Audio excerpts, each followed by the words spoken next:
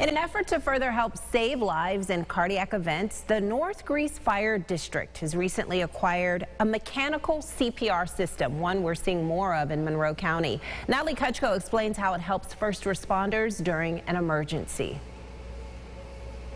Within the last year or so, Monroe County has implemented about a half dozen of the Lucas mechanical devices. North Greece Fire District just recently putting this in place to help increase the chance for survival after a cardiac event. It's a step in the process. It's a tool in our toolbox. However, it does not replace contacting of 911, initiating the EMS system, bystander CPR or hands-only CPR, use of an AED if there's one available until fire and EMS personnel arrive. That's critical in starting the process to save a life. The North Greece Fire District now using what's called a Lucas 3 CPR mechanical device, a tool worth nearly $20,000 made possible by a donation from North Greece's fire union.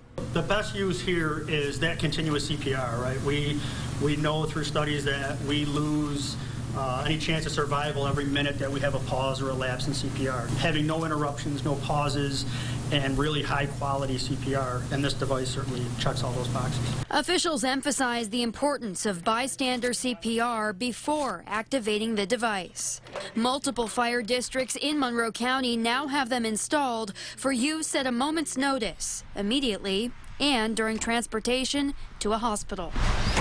As seen around the region, state, and country in recent weeks, North Greece Fire has also seen an increase in demand in basic CPR training, to the point here at this district where they've just recently trained a new team of instructors. Reporting in Greece, Natalie Kutchko, News 8. Natalie, thank you. More information on upcoming CPR training offered by all Greece fire departments in partnership with Monroe Ambulance can be found at rochesterfirst.com.